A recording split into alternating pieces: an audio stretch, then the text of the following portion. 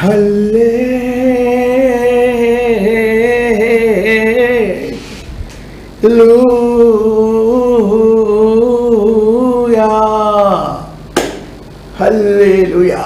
കർത്താവ് സത്യമായും ഉയർത്തെഴുന്നേറ്റിരിക്കുന്നു.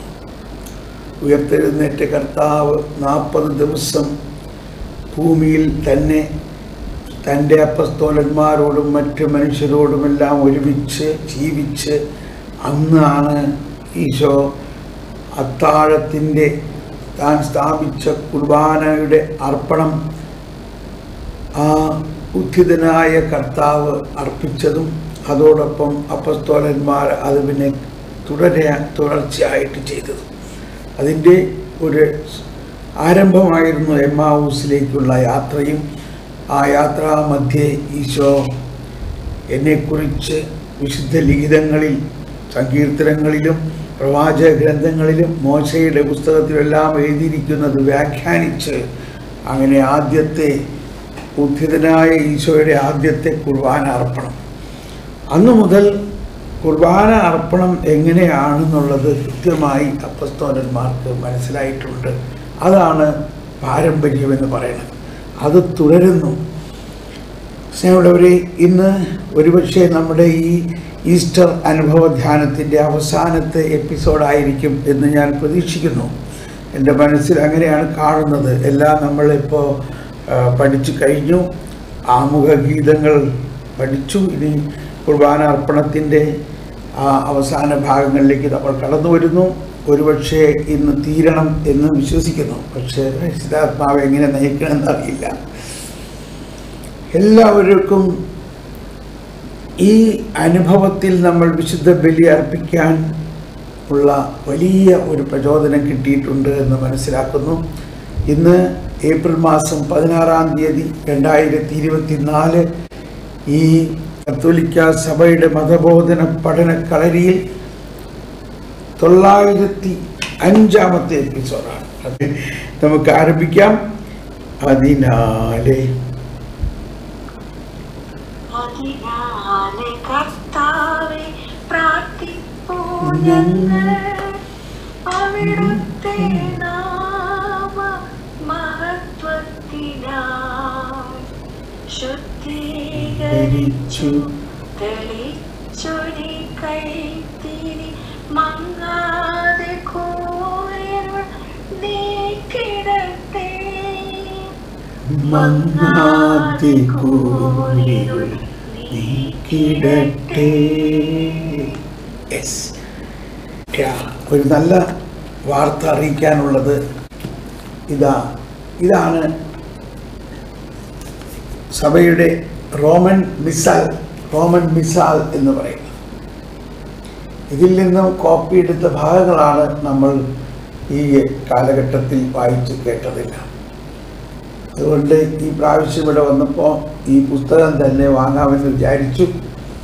ഇതിന് 1350 രൂപ വിലയാണ്. ഇത് കത്തോലിക്ക സഭയുടെ പുസ്തക സ്റ്റോളുകളിലെല്ലാം കിട്ടും. സാധിക്കുന്നവർ ഇതൊരെണ്ണം വാങ്ങി വീട്ടിൽ വെച്ച് ഈ സുവിശേഷം അല്ലെങ്കിൽ ബൈബിള് പോലെ തന്നെ പ്രാധാന്യമുള്ളതും ഒരുപക്ഷെ അതിനേക്കാൾ പ്രാധാന്യമുള്ളതും അങ്ങനെ ഇതിലെ പ്രാർത്ഥനകൾ ഞാനിപ്പോൾ പഠിപ്പിച്ച രീതിയിൽ അത് പഠിക്കണം, അതൊന്ന് വായിച്ച് മനസ്സിലാക്കണം. ഇത് ഉപയോഗിക്കാൻ കുറച്ച് പരിചയം വേണം. അത് സാവധാനം നമുക്ക് മനസ്സിലാവും. അപ്പോൾ നമ്മളിപ്പോൾ വീണ്ടും ഇന്നലത്തെ ദിവസങ്ങളിൽ പെസഹ കാലത്തെ ആമുഖ ഗീതങ്ങൾ 1, 2, 3, 4, 5 ആമുഖ ഗീതികളുണ്ട്. പെസഹ കാലത്തെ ആമുഖ ഗീതികൾ. അപ്പോൾ ഞാനിത് എന്തുകൊണ്ടാണ് വീണ്ടും വീണ്ടും പറയണത് എന്ന് പറയുന്നത് എൻ്റെ ഒരു അനുഭവമാണ്. നമ്മൾ കുർബാന അർപ്പിക്കുമ്പോൾ ഈ നമ്മൾ വേദവായനകളുടെ അനുഭവം ഒന്ന്, അതിനുശേഷം ഒഫട്രി അതായത് കാഴ്ചവെപ്പ്, അതിനുശേഷം ഈ കുർബാനയുടെ ആ പ്രധാന കർമ്മങ്ങളിലേക്ക് അനാഫ്ര പ്രാർത്ഥനകളിലേക്ക് കിടക്കുമ്പോൾ കർത്താവ് നിങ്ങളോട് കൂടെ അങ്ങേ ആത്മാവോടും കൂടി, അവിടെ മുതൽ കുർബാന അർപ്പണത്തിലെ അല്ലെങ്കിൽ വിശുദ്ധ ബലി അർപ്പണത്തിലെ ഏറ്റവും പ്രധാനപ്പെട്ട ഭാഗമാണ്.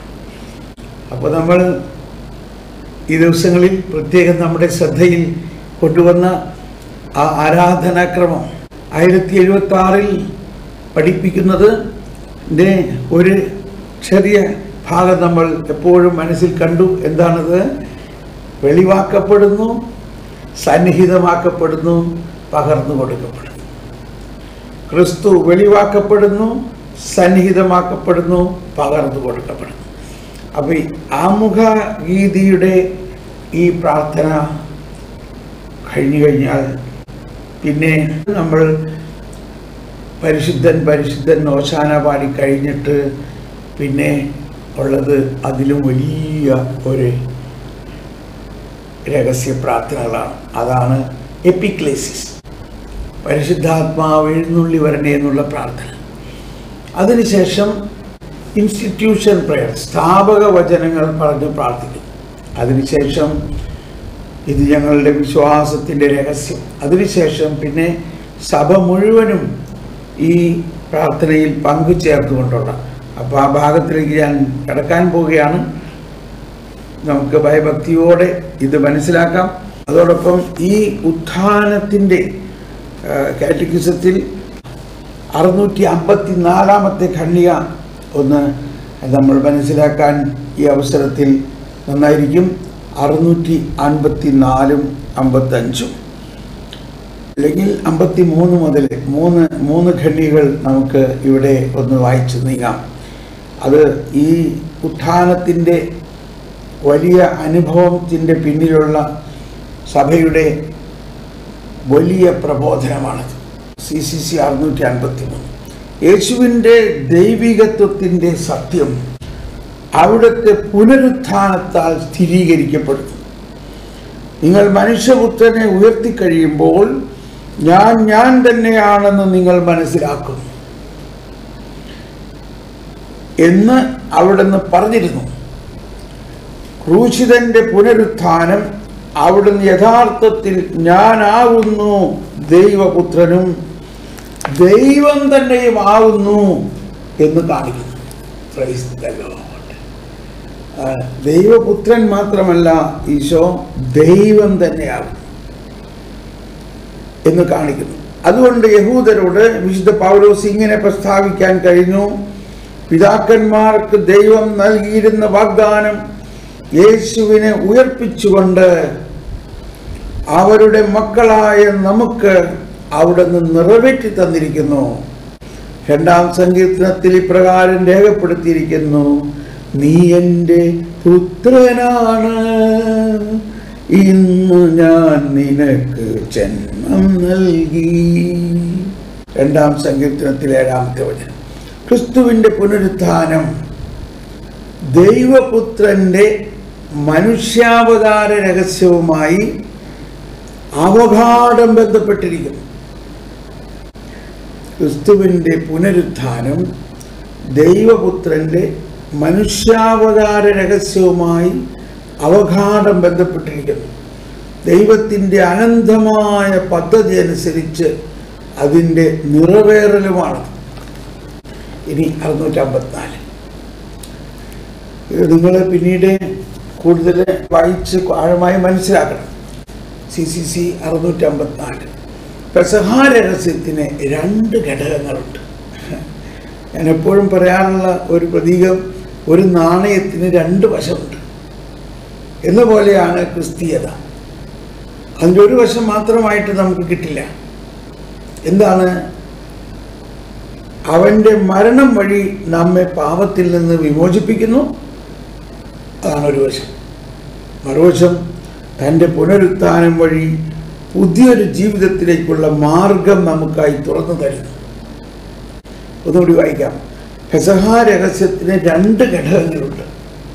അവിടുന്ന് തൻ്റെ മരണം വഴി നമ്മെ പാപത്തിൽ നിന്ന് വിമോചിപ്പിക്കുന്നു.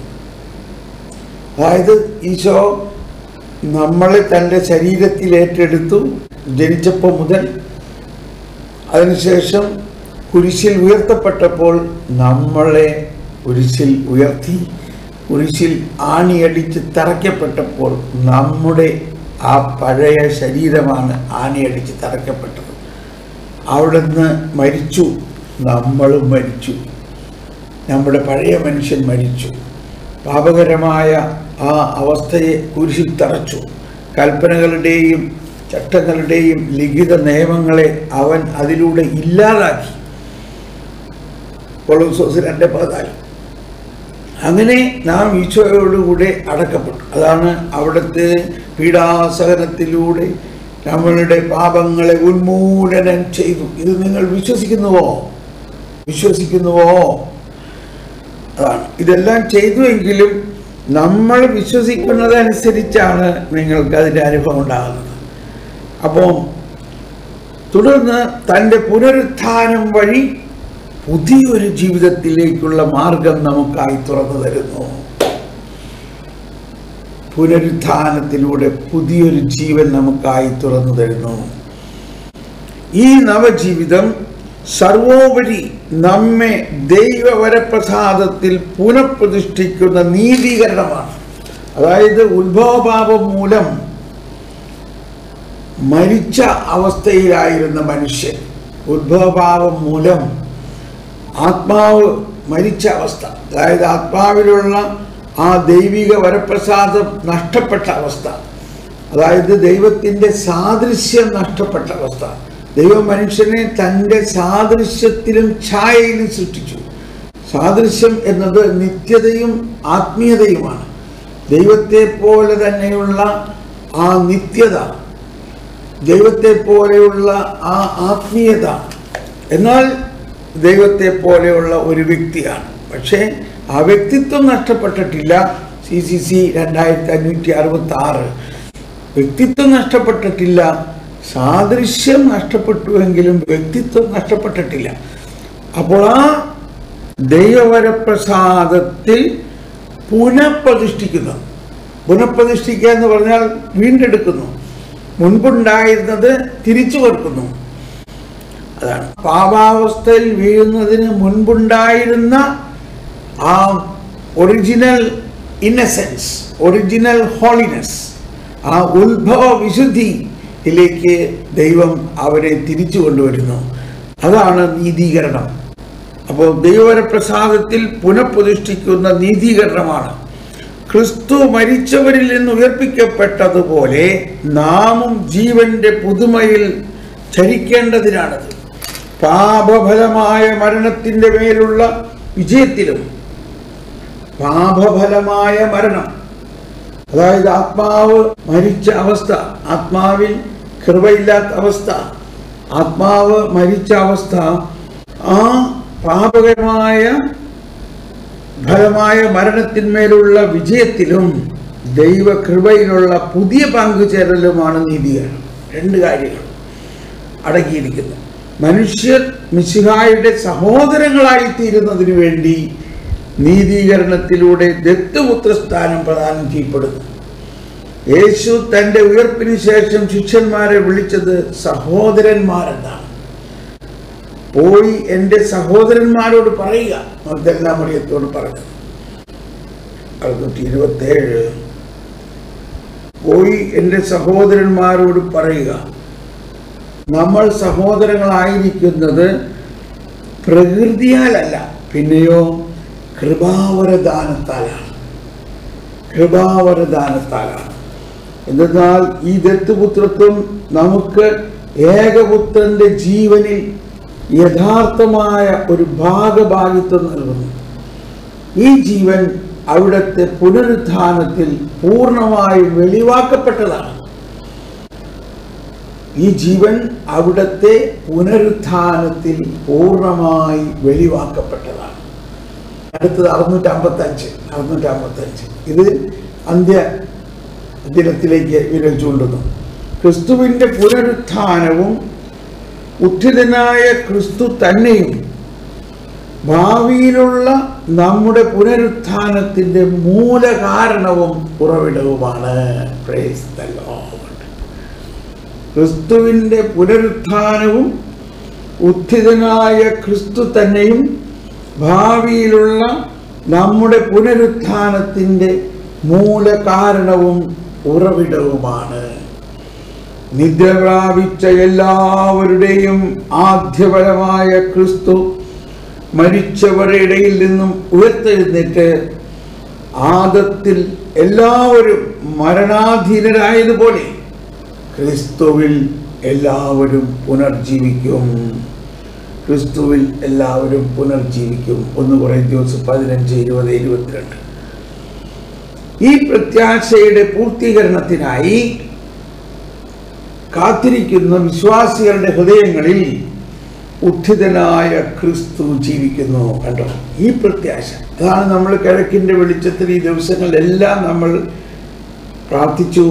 ആയിരിക്കുന്നവരും ആയിരുന്നവരും വരാനിരിക്കുന്നവരും. ആ വരാനിരിക്കുന്ന ക്രിസ്തുവിൽ നമ്മൾ പ്രത്യാശിക്കണം. ആ വീണ്ടും വരുമ്പോൾ നമ്മളെല്ലാവരും ഉയർത്തെഴുന്നേറ്റ് ഈശോയോടൊപ്പം നമ്മുടെ അഴുകിപ്പോയ ശരീരങ്ങളുടെ ഉയർത്ത അവസ്ഥയും ആത്മാവിൻ്റെ അവസ്ഥയും ഉയർത്ത അവസ്ഥയിൽ നമ്മൾ ഈശോയോടൊപ്പം ആയിരിക്കും. അതാണ് സർവാധിപനാം കർത്താവേ എന്ന് പാടിക്കഴിഞ്ഞിട്ടുള്ള പ്രാർത്ഥനയിൽ, കർത്താവേ അങ്ങ് സത്യമായി ഞങ്ങളുടെ ശരീരങ്ങളെ ഉയർപ്പിക്കുന്നവനും ആത്മാക്കളെ രക്ഷിക്കുന്നവനും ജീവനെ നിത്യം പരിപാലിക്കുന്നവനുമാണ്. അപ്പോൾ ശരീരത്തിൻ്റെ ഉയർപ്പിൽ, അന്ത്യദിനത്തിലുള്ള ആ ശരീരത്തിൻ്റെ ഉയർപ്പിലുള്ള പ്രത്യാശ, ഇതാണ്. പ്രത്യാശയിലൂടെയാണ് നാം രക്ഷിക്കപ്പെട്ടത്. എന്നോട് ഈ ഇടയ്ക്ക് ഒരു സഹോദരൻ ഒരു സന്ദേശം ഇട്ട് ചോദിച്ചായിരുന്നു, ബ്രദറെ അതിൻ്റെ അർത്ഥം എന്താണ്?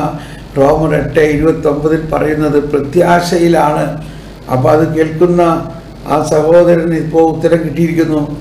പ്രത്യാശയിലാണ് നാം രക്ഷിക്കപ്പെട്ടിരിക്കുന്നത്. എന്നാൽ അത് ലഭിച്ചു കഴിഞ്ഞെങ്കിൽ പ്രത്യാശയല്ല. അപ്പം എന്താണ് നമ്മുടെ പ്രത്യാശ? നമ്മുടെ പ്രത്യാശ പൂർത്തീകരണത്തിനായി കാത്തിരിക്കുന്ന വിശ്വാസികളുടെ ഹൃദയങ്ങളിൽ ഉത്ഥിതനായ ക്രിസ്തു ജീവിക്കുന്നു. ഈ പ്രത്യാശ ഉള്ളവരിൽ ഉത്ഥിതനായ ക്രിസ്തു ജീവിക്കുന്നു. ഏത് ക്രിസ്തു? വീണ്ടും വരുന്ന ക്രിസ്തു. പ്രത്യാശ. ഇപ്പൊ പ്രത്യാശയാണത്. എന്നാൽ പിന്നീട് നമ്മൾ ഈശോയെ മുഖാമുഖം കാണുമ്പോൾ പിന്നെ പ്രത്യാശയുടെ ആവശ്യമില്ല. നമുക്ക് ലഭിച്ചു കഴിഞ്ഞിരിക്കുന്നു. അവിടെ നിന്ന് ക്രിസ്ത്യാനികൾ വരാനുള്ള യുഗത്തിന്റെ ശക്തികളെ രുചിച്ചറിയുന്നു പറഞ്ഞു കഴിഞ്ഞാൽ മീൻകറി വെച്ച് കഴിഞ്ഞിട്ട് രുചിച്ചറിയണമെന്ന അതിനകത്തൊരല്പം എടുത്ത് രുചിച്ചറിയുന്നു. മീൻകറി മുഴുവനും ഭക്ഷിക്കുകയല്ല ചെയ്യണത്.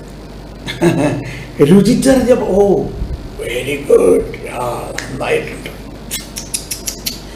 ഇനി അത് വേഗം ഭക്ഷണമേശയിൽ ഭക്ഷിക്കാനുള്ള ആ ഒരു വലിയ ആനന്ദം, അത് രുചിച്ചറിയും.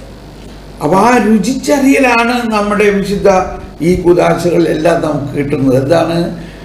വെളിവാക്കപ്പെടുന്നു, സന്നിഹിതമാക്കപ്പെടുന്നു. ഏത്? വരാനിരിക്കുന്ന ക്രിസ്തു ഇവിടെ സന്നിഹിതമാക്കപ്പെടുന്നു. കഴിഞ്ഞ ക്രിസ്തു ഇവിടെ സന്നിഹിതമാക്കപ്പെടുന്നു, പകർന്നു കൊടുക്കപ്പെടുന്നു. മുഴുവനുമില്ല ഇപ്പം രുചിച്ചറിയാൻ. അവരുടെ ജീവിതത്തെ മിശിഹ ദൈവിക ജീവന്റെ ഹൃദയത്തിലേക്ക് ചേർക്കുന്നു. അവർ ഇനി തങ്ങൾക്ക് വേണ്ടി തന്നെ ജീവിക്കാതെ വന്നു നമ്മുടെ വളരെ പ്രസിദ്ധമായ വചനമാണ് 2 കൊരിന്ത്യർ 5:15.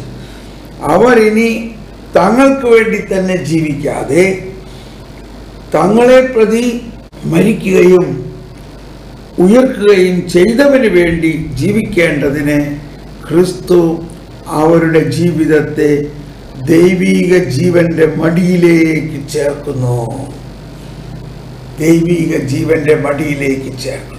ഓക്കെ, അപ്പോൾ ഇത് നമ്മുടെ ഈ ഉയർപ്പിനെ കുറിച്ചുള്ള മതബോധന ബന്ധത്തിലെ പഠനമാണ്. ഈ പുതു ഞായറാഴ്ചയിൽ മാർപ്പാപ്പ നൽകിയ സന്ദേശം, ഈ ഉയർപ്പിൻ്റെ അനുഭവത്തെക്കുറിച്ചുള്ള സന്ദേശം, അതിനകത്ത് ഒരു ഭാഗം ഞാനൊന്ന് കേൾക്കട്ടെ. അതിനകത്ത് പറയാണ്, however let us ask ourselves, നമുക്ക് നമ്മോട് തന്നെ ചോദിക്കാം, do I believe in the power of resurrection of Jesus? Do I believe that Jesus is risen? അതാണ് നമ്മളോട് തന്നെ ചോദിക്കുക, തീർച്ചയായിട്ടും നമ്മുടെ ഈ ഗ്രൂപ്പിലുള്ള എല്ലാവർക്കും ഇങ്ങനെ ഒരു ചോദ്യം അപ്രസക്തമാണ്. കാരണം ഇത്രയും ദിവസം നമ്മൾ ഉത്ഥാനത്തിൻ്റെ അനുഭവത്തിലാണ്. പക്ഷേ ഇവിടെ മാർപ്പാപ്പ പറയുകയാണ്, let us ask ourselves, do I believe in the power of resurrection of Jesus? Do I believe that Jesus is risen? നമ്മൾ ക്രിസ്തുവിൻ്റെ ഉത്ഥാനത്തിൻ്റെ ശക്തിയിൽ വിശ്വസിക്കുന്നുവോ? നമ്മൾ ക്രിസ്തു ഉയർത്തെഴുന്നേറ്റു എന്ന് വിശ്വസിക്കുന്നുവോ? Do I believe in his victory over sin, fear and death? ഇത് നമുക്ക് പ്രധാന കാര്യം. നമ്മൾ വിശ്വസിക്കുന്നുവോ പാപത്തിൻ്റെ മേൽ ക്രിസ്തു വിജയിച്ചുവെന്നും ഭയത്തിൻ്റെയും മരണത്തിൻ്റെയും മേൽ ക്രിസ്തു വിജയിച്ചു എന്നും വിശ്വസിക്കുന്നുവോ? നമുക്കിപ്പോഴും മരണത്തെക്കുറിച്ച് ഭയമാണ്. മരണത്തെക്കുറിച്ച് ഭയം ഉണ്ടാകുമ്പോൾ നമ്മൾ ഈ വിശ്വാസം വളരെ മന്ദീഭവിച്ച അവസ്ഥയാണ്. നമ്മൾ മരണം എന്ന് പറയുന്നത് ഈശോയുടെ നിത്യതയിലേക്ക്, ഉത്ഥാനത്തിലൂടെ നിത്യതയിലേക്ക് ചേരാനുള്ള പ്രധാന കവാടമാണ് മരണം. അത് കർത്താവ് ആഗ്രഹിക്കുന്ന സമയത്ത് നമ്മളെ അങ്ങ് കൊണ്ടുപോകും. അത് നമ്മുടെ വലിയ ആനന്ദകരമായ അവസ്ഥയാണത്. അത് ഇപ്പോഴേ നമ്മൾ വിശ്വസിക്കണം. അപ്പോൾ ഉത്ഥാനം ഉണ്ടാകുന്നതിന് ഏറ്റവും ആവശ്യമായിരിക്കുന്നത് എന്താ? ഒരാൾ ഉത്ഥാനം ഉണ്ടാകുന്നതിന് ഏറ്റവും ആവശ്യമായിരിക്കുന്നത് എന്താ? മരണം. അതാണ് ഈശോ പറഞ്ഞത്, ഞാൻ ജെറൂസലേമിലേക്ക് പോകണം, അവരെന്നെ പീഡിപ്പിക്കും, ഞാൻ മരിക്കും, എന്നാൽ 3-ാം ദിവസം ഞാൻ ഉയർത്തെഴുന്നേൽക്കും. എസ്കറ്റോളജിക്കൽ എക്സ്പെക്ടേഷൻ, അതാണ് ആ അന്ത്യദിനത്തിലുള്ള നമ്മുടെ ഉത്ഥാനത്തെക്കുറിച്ചുള്ള ഒരു പ്രതീക്ഷ. അപ്പോൾ ഇവിടെ മാർപ്പാപ്പ പറയുന്നത്, ഞാൻ എടുത്ത് വായിക്കുന്നത്, ഇത് പ്രാക്ടിക്കലായിട്ടൊരു കാര്യമാണ്. നമ്മൾ ഈ ഉയർപ്പിൻ്റെ ഒക്കെ അനുഭവം ഉണ്ടായിട്ട് പിന്നെയും പാപത്തെക്കുറിച്ചും മരണത്തെക്കുറിച്ചും ഭയപ്പെട്ടുകൊണ്ടിരിക്കുകയാണെങ്കിൽ ഉത്ഥാനത്തിൻ്റെ അനുഭവം നമുക്ക് കാര്യമായിട്ടൊന്നും ഉണ്ടാവില്ല. എന്ന് വിചാരിച്ച് പാപം ചെയ്യുന്ന കാര്യത്തെക്കുറിച്ചല്ല, പാപത്തിൻ്റെ മേൽ കർത്താവ് വിജയിച്ചിരിക്കുന്നതെന്ന് വിശ്വസിക്കുമ്പോൾ ആ പാപത്തിന് ഉള്ള അടിമത്വത്തിൽ നിന്ന് നമ്മൾ പുറത്താകും. ഞാൻ ഓർക്കുകയാണ്, ഞാൻ ആദ്യ കാലങ്ങളിൽ 30 സിഗരറ്റ് വലിച്ചിരുന്നു. 30 സിഗരറ്റ്. പക്ഷേ അത് മാറ്റാൻ എൻ്റെ ശക്തി ഉപയോഗിച്ച് ഞാൻ ചെയ്യാവുന്നതെല്ലാം ചെയ്തു. എന്നിട്ട് എനിക്ക് അതിനകത്തുനിന്ന് മോചനം കിട്ടിയില്ല. കുറച്ചൊക്കെ വിസ്കി കുടിക്കുമായിരുന്നു. വലിയൊരു കുടിയല്ലെങ്കിലും അത് മാറ്റാൻ പറ്റുന്നില്ല. ഒരു ദിവസം എൻ്റെ അകത്ത് ഈ ഒരു ചിന്ത വന്നു, നിന്റെ ശരീരം പരിശുദ്ധാത്മാവിൻ്റെ ആലയമാണെന്ന് നീ അറിയുന്നില്ലേ? Do you not know you are a temple of Holy Spirit? ഉയർത്തെഴുന്നേറ്റ കർത്താവ് തന്നെ നിന്റെ ആത്മാവിൽ വസിക്കുന്നു, നിന്റെ ശരീരത്തിൽ വസിക്കുന്നു. നീ ദൈവത്തിൻ്റെ ആലയമാണെന്ന് അറിയില്ലേ? പെട്ടെന്ന് എനിക്കൊരു ഭൂതോദയം, ഒരു ആന്തരികമായ ഒരു വെളിച്ചം. അപ്പോൾ 30 സിഗരറ്റ് വലിക്കുമെങ്കിലും പള്ളിയിൽ പോകുമ്പോഴും സിഗരറ്റ് വലിച്ച് പള്ളിയുടെ പുറത്ത് വരുമ്പോൾ അത് കെടുത്തി കളയും. കാരണം പള്ളിയുടെ അകത്ത് വലിക്കാൻ പാടില്ലല്ലോ.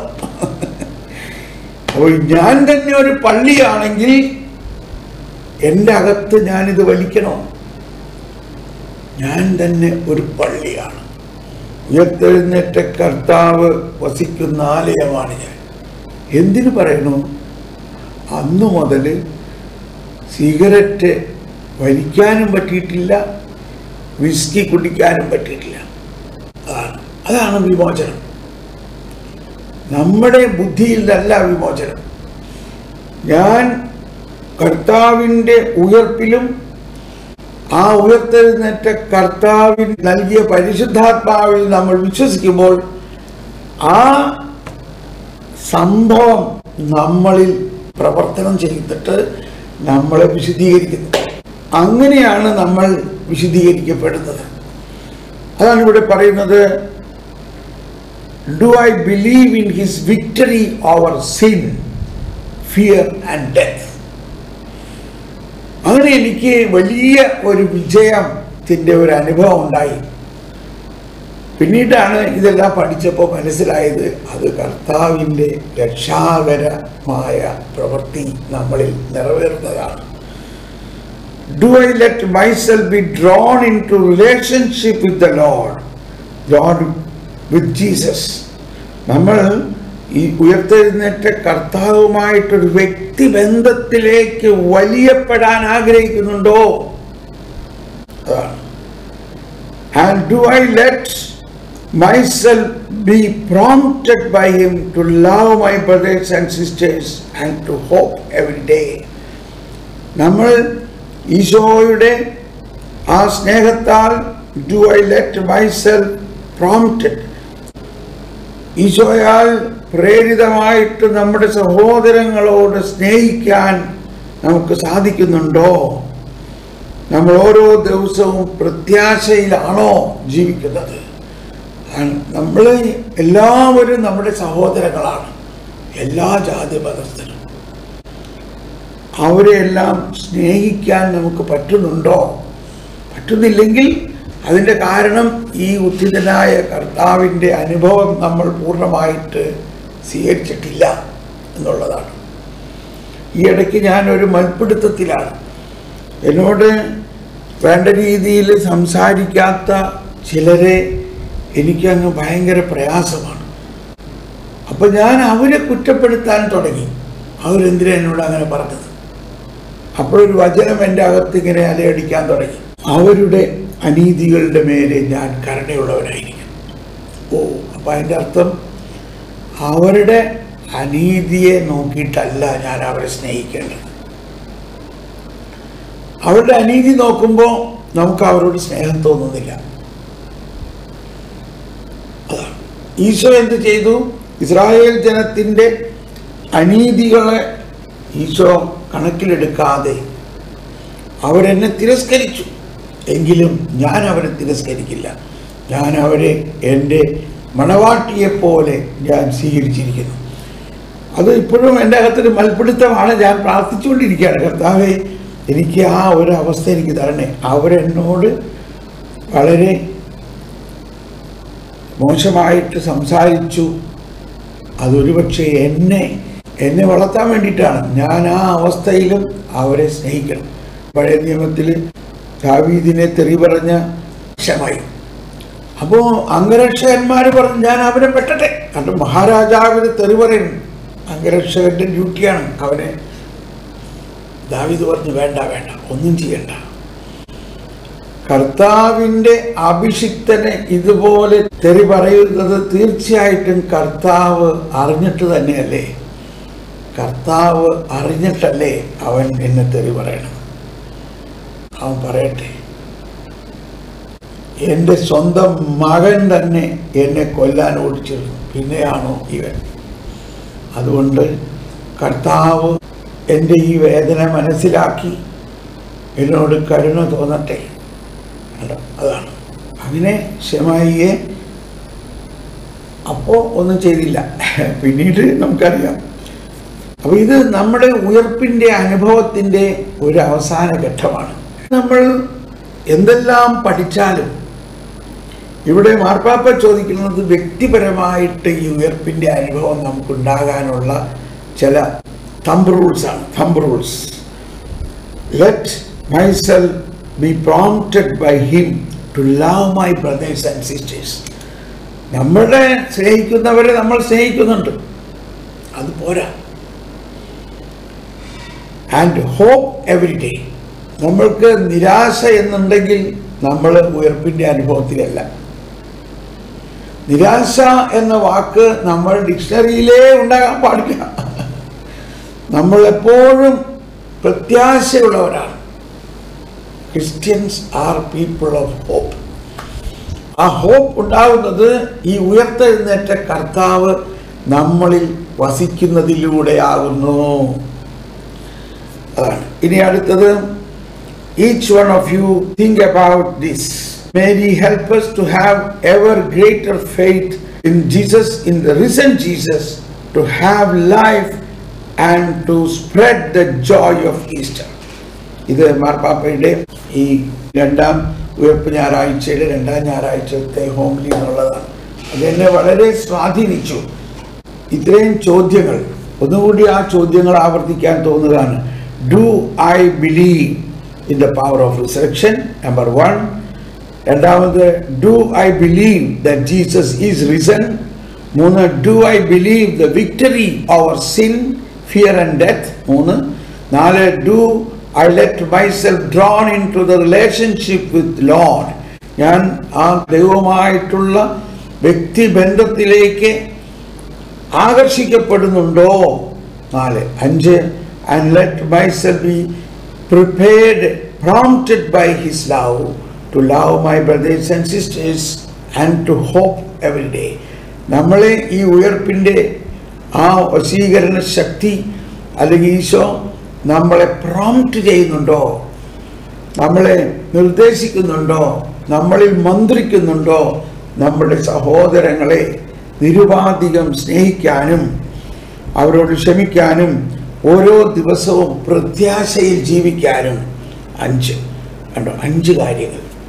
ഓക്കെ, ഇനി ഞാൻ ഈ മഹാഗ്രന്ഥത്തിലെ ഞാനിത് ഉയർത്തി കാണിക്കുന്നത് നിങ്ങളെ ആകർഷിക്കപ്പെടാനാണ്. നമ്മൾ എന്തോരം കാര്യങ്ങൾക്ക് പൈസ ചെലവാക്കുന്നു. അപ്പോൾ ഇത് 1350 രൂപയുണ്ട്, എന്നാൽ ഇത് അനശ്വരമായ ഒരു നിധിയാണ്. അപ്പോൾ നമ്മളിപ്പോൾ കുർബാനയ്ക്ക് പോകുമ്പോൾ, കുർബാനയിൽ ഈ പ്രാർത്ഥനകളൊക്കെ പ്രാർത്ഥിക്കുമ്പോൾ അവിടെ പെട്ടെന്ന് അങ്ങ് പ്രാർത്ഥിച്ചു പോകുന്നു. കാരണം എല്ലാവരും സമയം നോക്കിയിരിക്കുകയാണ്. 20 മിനിറ്റിൽ കുർബാന തീർക്കണം, 25 മിനിറ്റിൽ കുർബാന തീർക്കണം.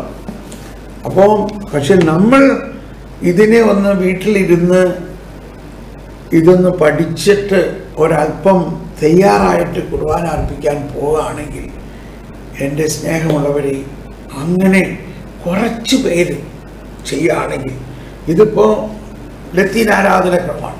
ഇപ്പോൾ സുറിയാനി ആരാധനക്രമത്തിൽ ഇത് മുഴുവനും നമ്മുടെ കയ്യിൽ ഈ സുറിയാനി ആരാധനാക്രമത്തിൻ്റെ പുസ്തകത്തിലുണ്ട്. നമ്മളിപ്പോൾ ഈ ലത്തീൻ ആരാധനാക്രമം വിവരിച്ച മാതിരി സുറിയാനി ആരാധനാക്രമത്തിലെ മഹത്തായ ആഘോഷമായ ആ രാസാക്രമത്തിന് ഞാൻ ഒരു കാലത്തിൽ വിവരിക്കാം. അപ്പോൾ നമുക്ക് ഇതുപോലെ അതും മനസ്സിലാവും. ഓക്കെ, അങ്ങനെ നമുക്ക് ഒരു പുതിയ ഈ ഉയർപ്പിൻ്റെ സമ്മാനമായിട്ട് നമുക്ക് ഇതൊരെണ്ണം സ്വന്തമാക്കാം. അത് ആൾക്കാരോടൊന്നും പറയുന്നു വേണ്ട. ചിലപ്പോൾ നമ്മളെ പലരും കളിയാക്കും, പിന്നെ അവനിപ്പോൾ മെത്രാനാകാൻ പോവാണ്, അവനെ മെത്രാനാകാൻ പോവാണ്, ഈ വയസ്സാം കാലത്ത് ഇതൊക്കെ വായിച്ച്. നമ്മൾ ആരൊക്കെ എന്ത് പറഞ്ഞാലും നമ്മുടെ ആരാധനാക്രമമാണ് നമ്മുടെ ജീവൻ്റെ തുടിപ്പ് എന്ന് മനസ്സിലാക്കണം. തുടിപ്പ് അതാണ്. എന്താണ് ആരാധനാക്രമം? 3 കാര്യങ്ങൾ എന്തൊക്കെയാണ്? എല്ലാവരും ഒന്ന് മനസ്സിലോർത്തെ. വെളിവാക്കപ്പെടുന്നു, സന്നിഹിതമാക്കപ്പെടുന്നു, പകർന്നു കൊടുക്കപ്പെടുന്നു. 1076.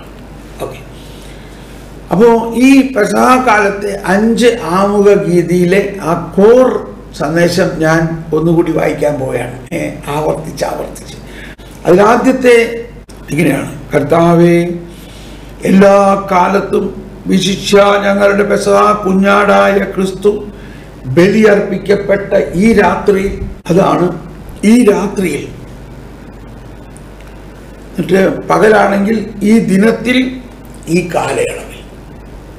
അപ്പൊ ഈ ആമുഖ ഗീതം പെസഹ രാത്രിയിലും ഉപയോഗിക്കുന്നു, പിറ്റേ ദിവസത്തിലുള്ള ദിനത്തിലുള്ള കുർബാനയിൽ ഉപയോഗിക്കുന്നു, പെസഹ കാലഘട്ടങ്ങളിലും ഉപയോഗിക്കുന്നു. അപ്പൊ ഈ കാലഘട്ടം പെസഹ കാലഘട്ടമാണ്, അപ്പോഴും ഇത് ഉപയോഗിക്കാം. അങ്ങയെ മഹാമഹിമയോടെ ഏറ്റുപറയുന്നത് യഥാർത്ഥത്തിൽ ഉചിതവും ന്യായവും യോഗ്യവും രക്ഷാകരവുമാണല്ലോ. വെളിവാക്കപ്പെടുന്നു, സന്നിഹിതമാക്കപ്പെടുന്നു, പകർന്നു കൊടുക്കപ്പെടുന്നു. ഈ പ്രാർത്ഥന, ഈ കുദാശയിൽ പ്രാർത്ഥിക്കുമ്പോൾ, അടുത്ത ഭാഗം ശ്രദ്ധിക്കണം, അടുത്ത ഭാഗം പ്രാർത്ഥിക്കുമ്പോൾ നമ്മുടെ ഹൃദയത്തിലും മനസ്സിലും ഈ ഒരു രഹസ്യം ഉണ്ടായിരിക്കണം. ഇത് ചുമ്മാ അച്ഛനങ്ങ് പ്രാർത്ഥിക്കുകയല്ല, ഇത് സഭ അല്ലെങ്കിൽ ക്രിസ്തു ഇവിടെ വെളിവാക്കപ്പെടുന്നു, സന്നിഹിതമാക്കപ്പെടുന്നു, പകർന്നു കൊടുക്കപ്പെടുന്നതിന് ക്രിസ്തു തന്നെ രൂപപ്പെടുത്തിയ കൂദാശയാണ്. അതുകൊണ്ടാണ് ഞാൻ പറഞ്ഞത്, എപ്പോൾ ക്രിസ്തു ഇത് രൂപപ്പെടുത്തി ബൈബിളിലൊന്നും എഴുതിയിട്ടില്ലല്ലോ. ബൈബിളിൽ എഴുതിയിട്ടുള്ളത് അവൻ 40 ദിവസം അവരോടൊപ്പം വസിച്ചു. അവൻ അവരോടൊപ്പം വസിക്കുന്നത് എങ്ങനെയാണ്? അവൻ അവരോടൊപ്പം, ഉത്തിതനായ കർത്താവ് അവരോടൊപ്പം വസിച്ചപ്പോൾ എന്ത് ചെയ്തു? തീർച്ചയായിട്ടും ഈശോ അന്ന് ചെയ്തത്, ഈശോ തന്നെ സ്ഥാപിച്ച വിശുദ്ധ കുർബാന അർപ്പിച്ച് അവരെ പഠിപ്പിക്കുകയായിരുന്നു. ഇങ്ങനെ നിങ്ങൾ എൻ്റെ ഓർമ്മയ്ക്കായിട്ട് ഇത് ചെയ്യണം. ഇതാണ് ഇതിൻ്റെ പ്രധാനപ്പെട്ട. എന്തെന്നാൽ അവിടെ നിന്നാണ് ലോകത്തിൻ്റെ പാപങ്ങൾ നീക്കുന്ന യഥാർത്ഥ കുഞ്ഞാട് വെളിവാക്കപ്പെടുന്നു, സന്നിഹിതമാക്കപ്പെടുന്നു, പകർന്നു കൊടുക്കപ്പെടുന്നു. അവിടുന്ന് മരിച്ചുകൊണ്ട് ഞങ്ങളുടെ മരണം സംഹരിക്കുകയും ഉത്ഥാനം ചെയ്തുകൊണ്ട് ജീവൻ പുനരുദ്ധരിക്കുകയും ചെയ്തു. എന്തെന്നാൽ അവിടെ നിന്നാണ് ലോകത്തിന്റെ പാപങ്ങൾ നീക്കുന്ന യഥാർത്ഥ കുഞ്ഞാട്. അവിടുന്ന് മരിച്ചുകൊണ്ട് ഞങ്ങളുടെ മരണം സംഹരിക്കുകയും ഉത്ഥാനം ചെയ്തുകൊണ്ട് ജീവൻ പുനരുദ്ധരിക്കുകയും ചെയ്തു. ഏറ്റവും അരച്ച് കലക്കി വായുഗുളിക പോലെ ആക്കിയിട്ടുള്ള എസൻസ് ആണ്. അവിടുന്ന് മരിച്ചുകൊണ്ട് ഞങ്ങളുടെ മരണം സംഹരിക്കുകയും, അതായത് മരണത്താൽ മരണത്തെ ഇല്ലാതാക്കി, തൻ്റെ മരണത്താൽ നമ്മുടെ മരണത്തെ ഇല്ലാതാക്കി. അതാണ് Christ is risen from the dead. By death he conquered death. And to those in the graves he granted life. Christ is risen from the dead. By death he conquered death. By death he conquered death. അവർ ബൈസന്റൈൻകാർ ഇത് പാടുമ്പോൾ കാലുകൊണ്ട് നിലത്തിങ്ങനെ ചവിട്ടാണ് ശക്തമായിട്ട്. അപ്പോൾ പള്ളിയിലുള്ള എല്ലാവരും കാലുകൊണ്ട് ഇങ്ങനെ നിലത്ത് ഒരു ചവിട്ട് നാടകം പോലെ ഭയങ്കര സന്തോഷത്തിലാണ്. Christ is risen from the dead. By death he conquered death. By death he conquered death. And to those in the graves he granted life. ഇത് സീറോ മലബാർ പോലെ മറ്റൊരു റീത്താണ് ബൈസന്റൈൻ റീത്ത്. അപ്പം അതിൻ്റെ ഇവിടെ എഴുതിക്കുന്നത് തന്നെയാണ്, ഞങ്ങളുടെ മരണത്തെ സംഹരിക്കുകയും അവിടുന്ന് മരിച്ചുകൊണ്ട് by his death he concord death, ഞങ്ങളുടെ മരണത്തെ സംഹരിക്കുകയും ഉത്ഥാനം ചെയ്തുകൊണ്ട് ജീവൻ പുനരുദ്ധരിക്കുകയും ചെയ്തു. ഓക്കെ, ഇനി പെസഹ കാലത്തെ രണ്ടാം ആമുഖ ഗീതി.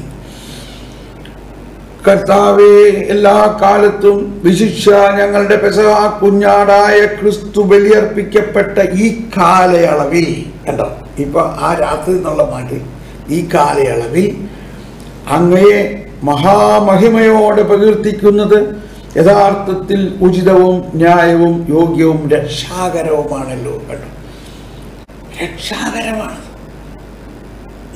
ഇങ്ങനെയാണ് ഈ രക്ഷയുടെ അനുഭവം നമുക്കുണ്ടാകുന്നത്. അതവിടെ അച്ഛനെന്തോ പൊറുവർക്കണം കേട്ടാ എന്നും പറഞ്ഞ് നമ്മളിവിടെ ചമ്പളം പണിയിട്ടിരുന്നാൽ പോരാ. ഇന്നലെ ഒരച്ഛൻ എന്നോട് പറഞ്ഞു, ഞാൻ അങ്ങനെ പൊറുപൊറുക്കില്ല, ഞാൻ കൃത്യമായിട്ട് ശബ്ദമുയർത്തി പ്രാർത്ഥിക്കും. അച്ഛൻ പറയാണ്, എൻ്റെ അമ്മ ഞാൻ കുഞ്ഞായിരുന്നപ്പോൾ ഇങ്ങനെ, അല്ലെങ്കിൽ അച്ഛനാകാൻ പോണ നേരത്തെ എന്നോട് ഇങ്ങനെ പറഞ്ഞു, ദേ കുർബാന ചെല്ലുമ്പോഴേ ഇങ്ങനെ പൊറുപൊറുക്കരുത്, തിരിച്ച് ഓരോ വാക്കും കൃത്യമായിട്ട് പറഞ്ഞ് പ്രാർത്ഥിക്കണം. അപ്പോൾ ഞങ്ങൾ അമ്മമാരും അമ്മാമ്മമാരും ഞങ്ങൾ കേൾക്കുന്ന ആളുകൾക്ക് അത് വളരെ അനുഭവത്തോടെ പങ്കുകൊള്ളാം. അതുകൊണ്ട് ഞാൻ കേട്ടോ ഒരമ്മ കൊടുത്ത ആ വലിയ ഉൾക്കാഴ്ച. അപ്പോൾ അന്ന് അവരുടെ പള്ളിയിൽ കുർബാന ചെല്ലുന്ന അച്ഛനിങ്ങനെ, അത് വേറൊരു ക്രമമാണ്, അത് അവരെ സംബന്ധിച്ചിപ്പോൾ ഞാനൊന്നും പറയുന്നില്ല.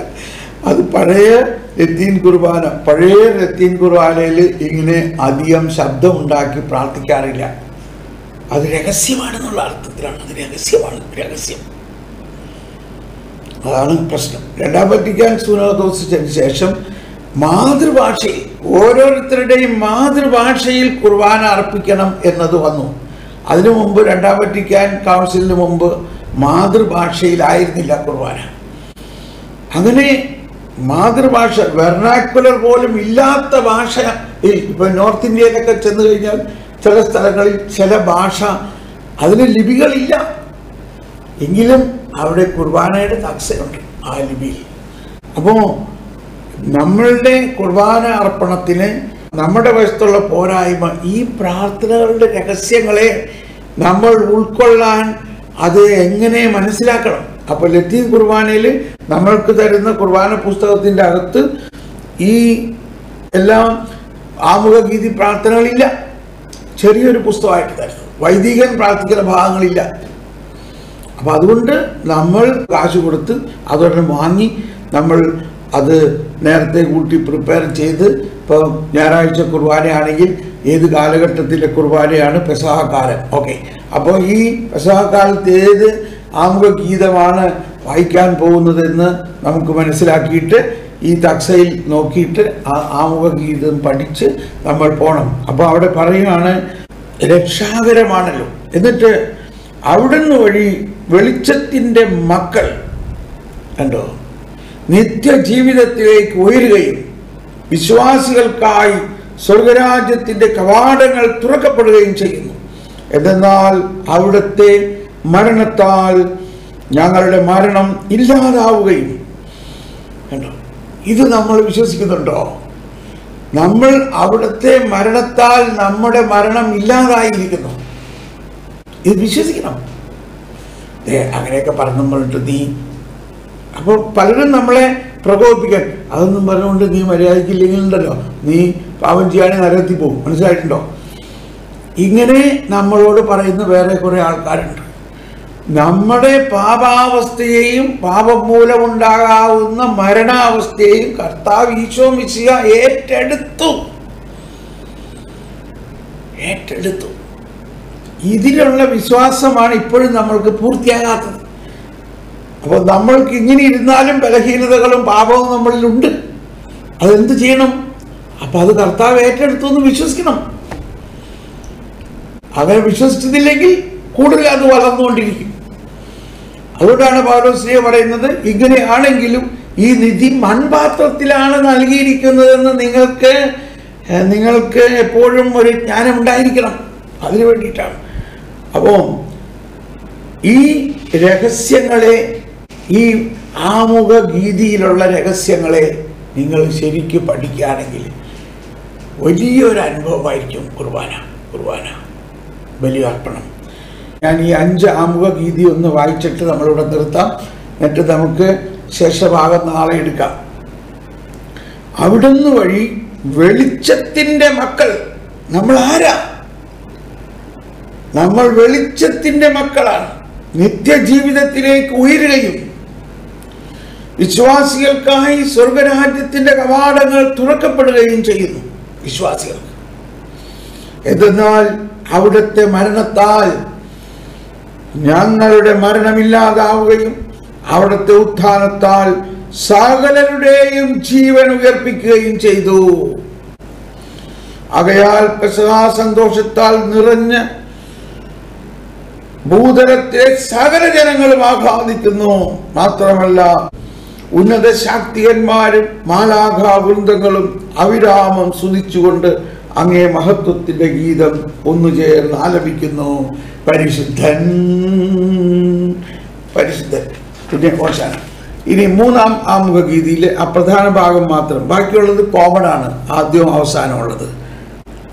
അവിടുന്ന് തന്നെ ഞങ്ങൾക്ക് വേണ്ടി അർപ്പിക്കുന്നതിൽ നിന്ന് ഒരിക്കലും വിരമിക്കാതിരിക്കുകയും അങ്ങേ സന്നിധിയിൽ നിരന്തരമായ മാധ്യസ്ഥത്താൽ ഞങ്ങളെ പരിരക്ഷിക്കുകയും ചെയ്യുന്നു.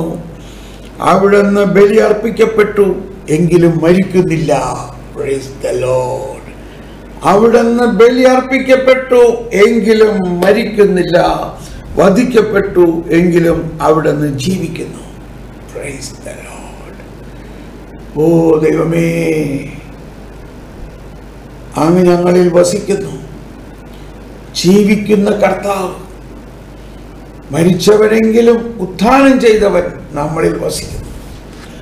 ഞങ്ങൾക്ക് വേണ്ടി അർപ്പിക്കുന്നതിൽ നിന്ന് ഒരിക്കലും വിരമിക്കാതിരിക്കുകയും അങ്ങേ സന്നിധിയിൽ നിരന്തരമായ മാധ്യസ്ഥത്താൽ ഞങ്ങളെ പരിരക്ഷിക്കുകയും ചെയ്യുന്നു. അവിടുന്ന് ബലി അർപ്പിക്കപ്പെട്ടു എങ്കിലും മരിക്കുന്നില്ല. അവിടുന്ന് വധിക്കപ്പെട്ടു എങ്കിലും എന്നും ജീവിക്കുന്നു. ഇനി 4-ാമത്തെ ആമുഖഗീതി. എന്തെന്നാൽ പുരാതനായവ ഉന്മൂലനം ചെയ്യപ്പെടുകയും, അതാണ് ആദത്തിന്റെ പാപം മൂലം നമ്മളിൽ വന്നതെല്ലാം ഉന്മൂലനം ചെയ്യപ്പെടുകയും, തകർന്ന പ്രപഞ്ചം നവീകരിക്കപ്പെടുകയും, പ്രപഞ്ചം മുഴുവനും പുതിയതാവും. ക്രിസ്തുവിൽ ഞങ്ങൾക്കായി ജീവന്റെ സമഗ്രത സമുദ്ധരിക്കപ്പെടുകയും ചെയ്തു. Praise the Lord. ക്രിസ്തുവിൽ ഞങ്ങൾക്കായി ജീവന്റെ സമഗ്രത സമുദ്ധരിക്കപ്പെടുകയും ചെയ്തു. ഇനി 5-ാമത്തെ ആമുഖം. ഇത് ഇന്നലെ ഞാൻ വായിച്ചില്ല.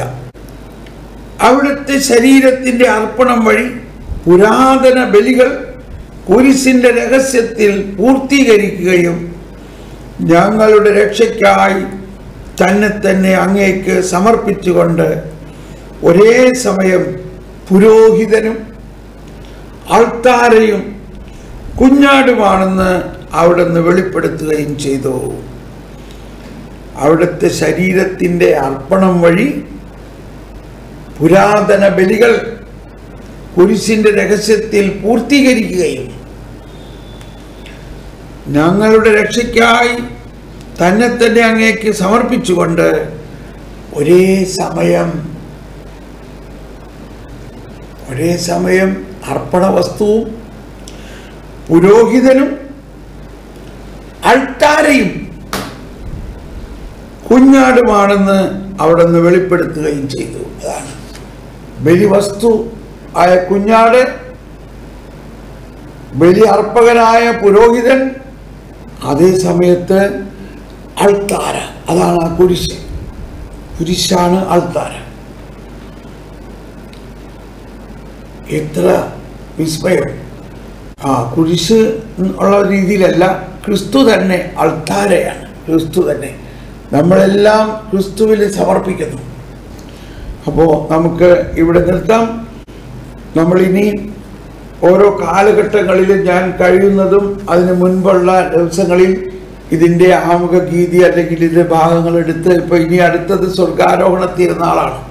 ആ സ്വർഗാരോഹണ തിരുനാളിന് മുമ്പ് ആ കാലഘട്ടത്തിലെ എടുത്ത് നമുക്ക് വിചിന്തനം ചെയ്ത് പഠിക്കാം കേട്ടോ. ഇപ്പോൾ നമ്മൾ ഇന്ന് അവസാനിപ്പിക്കാൻ പറ്റുമെന്ന് വിചാരിച്ചത് നടന്നില്ല. CCCയും മറ്റെല്ലാം വന്നു. അപ്പോൾ നമുക്ക് നന്ദി പറയാം. കർത്താവ് നയിക്കുന്ന മാതിരി പോട്ടെ. ഇത് ഒരിക്കൽ കൂടി വളരെ സന്തോഷത്തോടും അഭിമാനത്തോടും കൂടി ഇങ്ങനെയുള്ള പുസ്തകമൊക്കെ നമ്മൾക്ക് ലഭ്യമാണ് എന്നും നമുക്കും ഇത് വാങ്ങാം, നമുക്കിത് പഠിക്കാം. അങ്ങനെ ഇതെല്ലാം പഠിച്ച് നമ്മൾ കുർബാന അർപ്പിക്കാം. വരുവിൻ. നമ്മൾ ഉടനെ പ്രാർത്ഥിക്കുന്നു. നാളെ കൊണ്ട് നമ്മുടെ ഈ ഉയർപ്പ് അനുഭവ ധ്യാനം എങ്ങനെയായാലും അവസാനിപ്പിക്കാൻ പറ്റും എന്ന് ഞാൻ വിശ്വസിക്കുന്നു.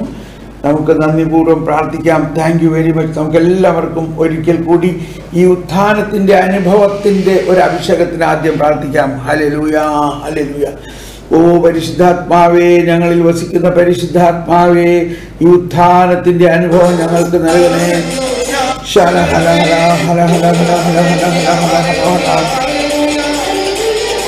പരിശുദ്ധാത്മാവേ, ഉത്ഥാനത്തിന്റെ അനുഭവം ഞങ്ങൾക്ക് നൽകണേ. പരിശുദ്ധാത്മാവേ, ഉത്ഥാനത്തിന്റെ അനുഭവം പൂർണ്ണമായിട്ട് ഞങ്ങൾക്ക് നൽകണേ. ഉത്ഥാനത്തിന്റെ അനുഭവം പൂർണ്ണമായിട്ട് ഞങ്ങൾക്ക് നൽകണേ. Hallelujah, hallelujah, hallelujah. ശരഹലബല, ഹലബല, ഹലബല, ഹലബല.